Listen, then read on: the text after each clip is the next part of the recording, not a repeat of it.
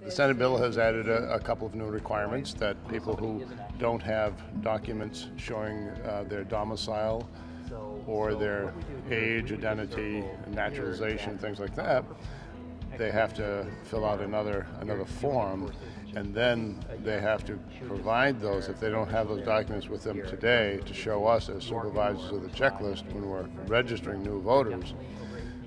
They have to assert that, and they have to sign an affidavit to that effect. Then they can go ahead and vote anyway, and they have to bring documentation within 10 days to the clerk's office here in Concord.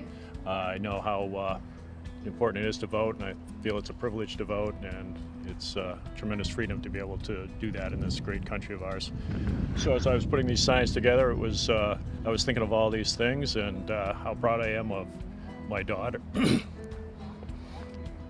How proud I am of my daughter and the passion she has for education and for children in the community, and I'm very proud to be here supporting her.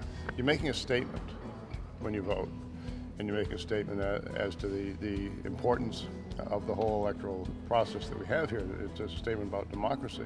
Your vote always counts. Usually your vote isn't the difference between somebody winning or losing, but here in a ward like this where there's not going to be a big turnout, and there are a number of contested seats in various capacities, one or two votes could make a huge difference. So, but it's a symbolic act, but it also can be a very important act in these close races.